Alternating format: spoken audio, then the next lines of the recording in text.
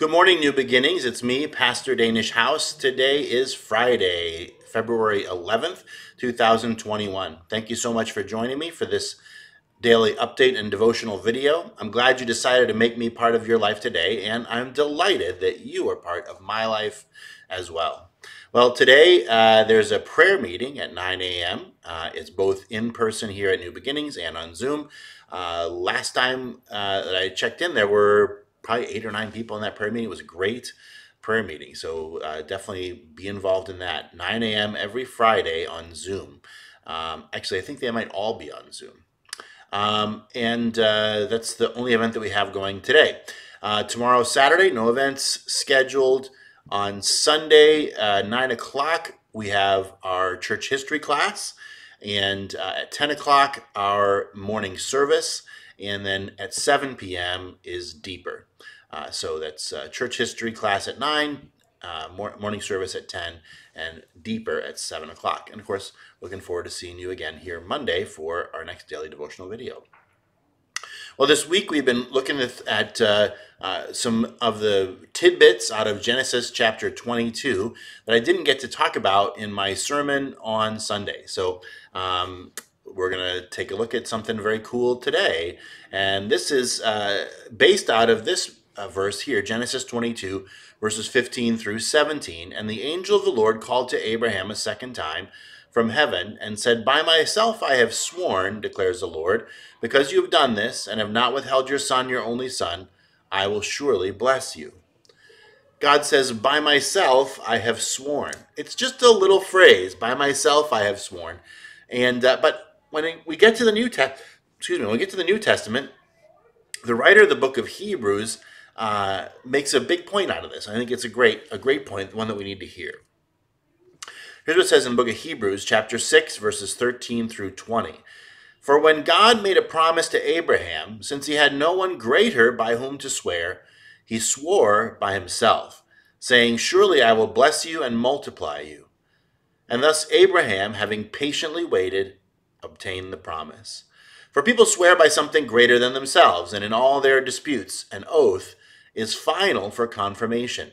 So when God desired to show more convincingly to the heirs of his promise the unchangeable character of his purpose, he guaranteed it with an oath, so that by two unchangeable things, in which it is impossible for God to lie, we who have fled for refuge might have strong encouragement to hold fast to the hope set before us.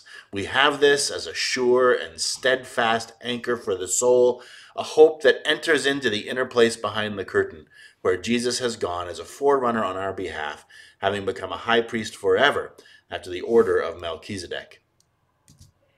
Boy, I like that passage so much I had to quote it at length because it's just so great. I kept on looking for a place to cut it, and if I had been a better man, if I had been a more courageous man, I'd have cut it earlier. But I just love it so much I couldn't help myself. But yeah, there's this phrase, "By myself I have sworn." The writer of Hebrews says that it's a powerful indicator of how sure and certain God's promise is to all who, but through faith, believe in Jesus Christ.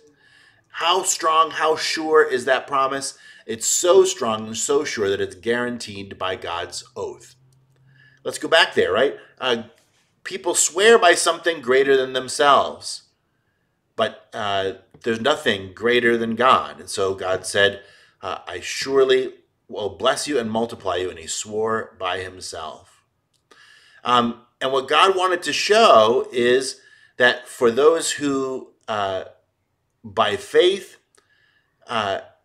would be encouraged and would have hope, that God's promise of salvation through faith is secure. So Abraham patiently waited, and he obtained the promise.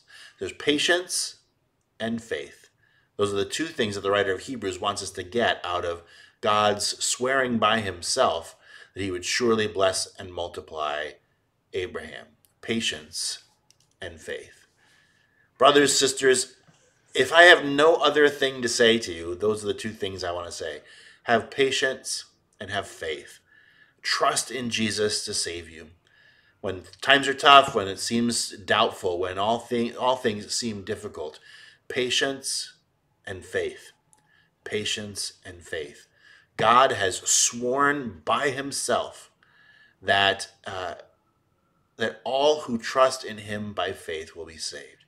So have patience, endure, have faith, look for the future. Amen. God swore it by himself. Let's pray.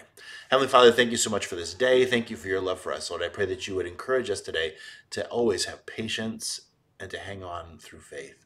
God, I lift up to you the prayer meeting this morning at 9 o'clock. We pray that you'd bless those folks for coming to pray. God, I pray that you would do wonderful things in our congregation in response to their prayers.